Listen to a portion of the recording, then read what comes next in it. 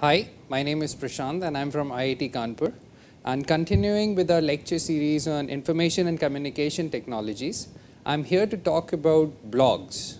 You all must have heard about blogs. You must have read about it. Some people have blogs, some are bloggers, some call themselves bloggers. So who are these people and what do they do? What is a blog? And we are here to answer those questions, and hopefully towards the end of this lecture you will know how to have your own blog. So let's come to the word blog. Blog is a made up word. It wasn't there in the English language till a few decades back, and it's made up of two words: web, which we understand as internet and world wide web, and log, which is a diary or a journal entry or a record. So when we take the B from the web and the word log, we get the word blog. So it can be used as a noun. That is, a blog is an internet entity like a website which acts as a journal or a diary or a canvas to post your thoughts and opinions pertaining to a particular subject matter. It can also be used as a verb, that means to blog, which means to maintain a web-based journal, diary or notebook. And who is a blogger? One person who blogs. Now that we know about the word blog, we can try and understand it in more details. So what are the various kinds of blogs? There are personal blogs in which a blogger may write about his or her own personal life, what's happening, what are they thinking. It can be about anything: friends, family, relationships, your career. So that's a personal blog. Then we have corporate blogs, which companies and organizations maintain as a way to communicate with their customers or other people. They could be informational, like what are the new advances the company has made. They can be to debunk myths. If there's a rumor going around about the company, they can post a statement on their official blog and counter or discount that rumor. Then there are genre or field specific blogs. You have blogs on data analysis, you have blogs on agriculture, you have blogs on mathematics, you have blogs on physics, where anybody who is an expert of the field comes and writes about that particular field. Then people actually use blogs as archives too. That means they collect everything interesting that they find on the internet and they put it on a blog. So that blog eventually becomes a file of everything they found interesting on the internet. I thought that was a very interesting use of blogs. Then there are discussion oriented blogs. Some bloggers post questions and ask their readers to comment on those questions. And then there are informational blogs, which are mostly factual in nature. For example, if I write a blog about Jupiter, so it's an informational blog. So now we will try and analyze what a blog is. So here we have taken the official Google blog, and we'll see what are the various parts of a blog. The first part of a blog is the blog address. If you go to http://googleblog.blogspot.in, you will find this blog.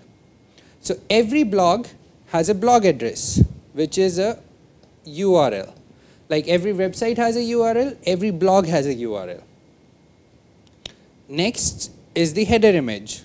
The highlighted part is the header image, which is there to make the blog look good.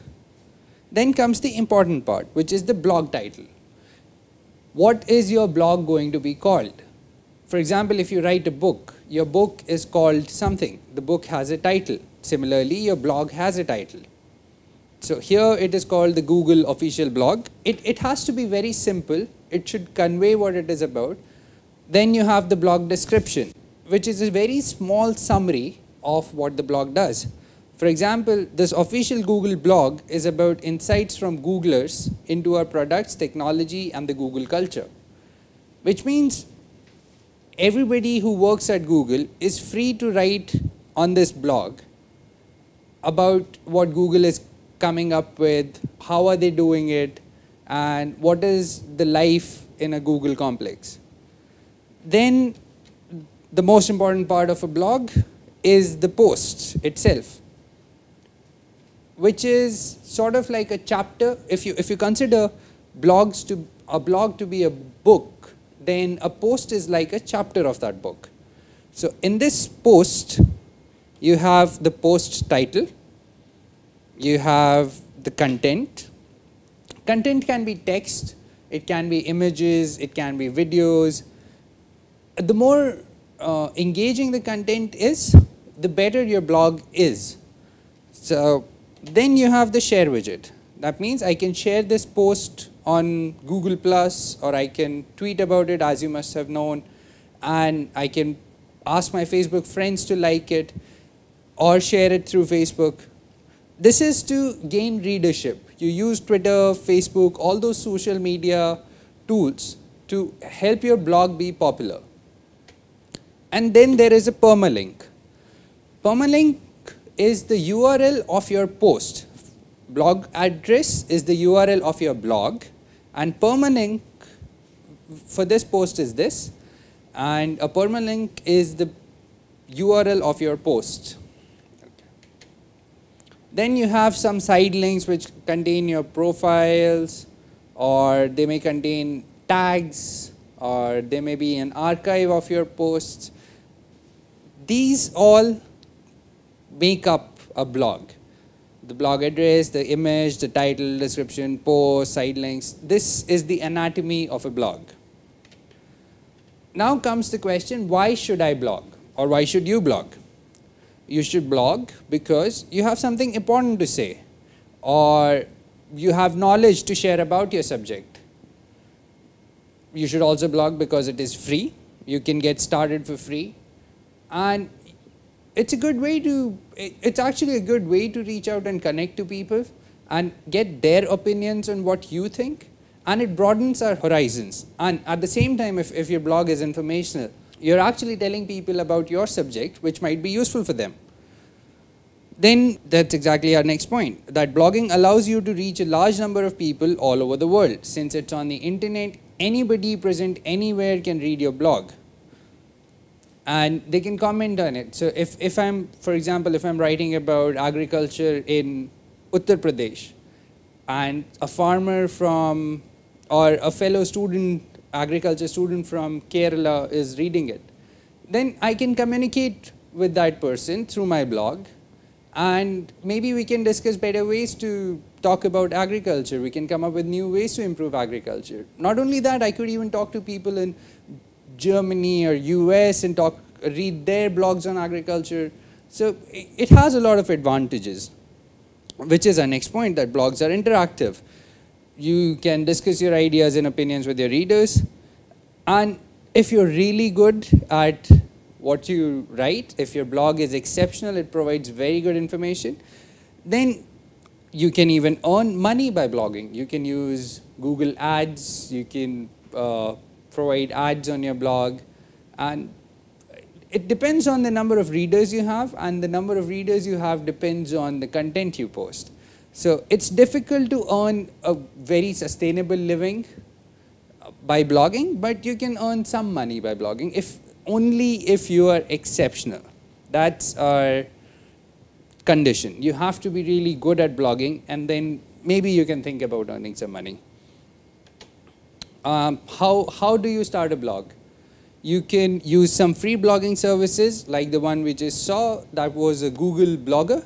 You can access it at blogger.com. Okay, free blogging services are those where you can just create an account and start blogging.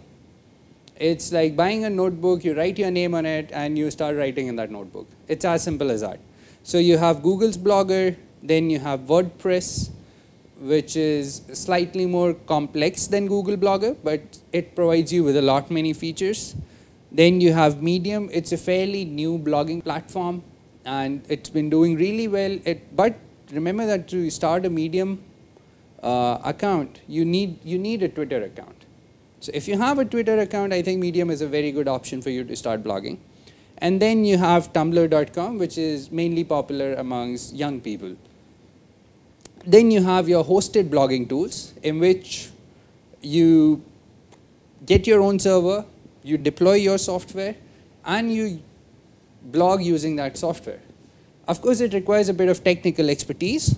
You need to be somewhat an expert in IT.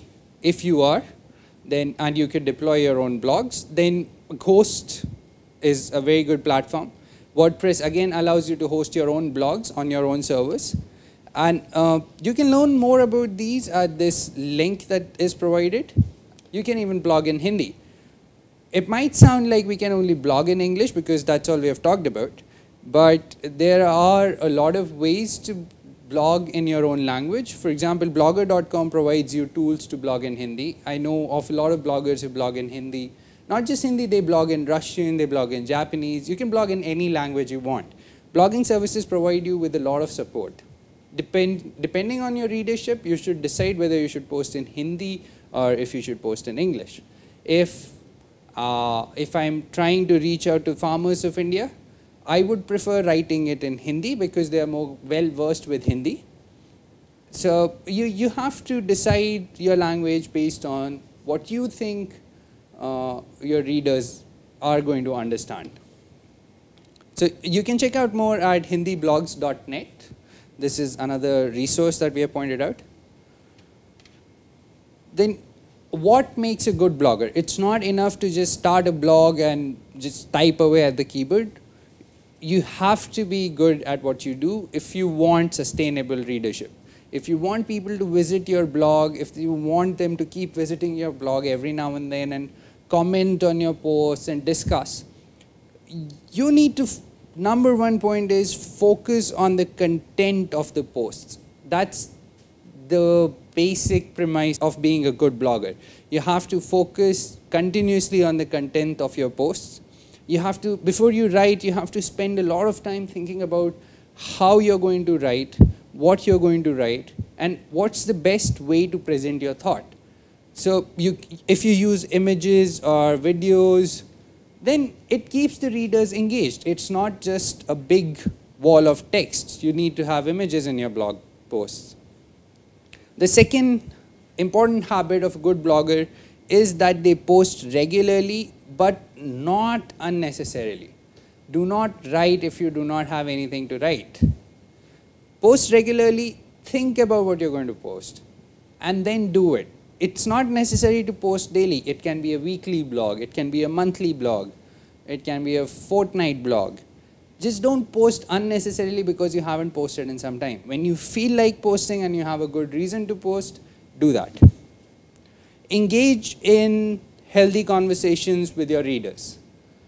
Your readers will comment on your post. They'll give their opinions on the post. Talk to them. Try and understand them so that you know how you can write better, how you can reach out better. For example, if I am trying to teach them about something through my blog, I need to understand how they understand what I write. And as I understand that, I will make my blog better. They also read other blogs. There are too many people blogging, and it's always helpful to read their blogs, to connect with them. If you're good enough, and if you think they're good enough, you can suggest other blogs to your friends, and the other bloggers can suggest your blog to their friends, and that's how a blog becomes popular. Of course, you have to work to popularize your blog. You have to use Facebook, Twitter, and all these mediums to get some readers onto your website. And I think this is enough knowledge for you to go ahead and start your own blog. So there's a little self-assessment assignment. You can create your own blog on agriculture. We're calling it an agricultural blog. And it will be a genre-specific blog. You can write a post about who you are and what is your blog about. Share the link of that blog. Share the blog address. When I mean link, I mean the blog address. You can share the blog address on the forums in argmoocs.in.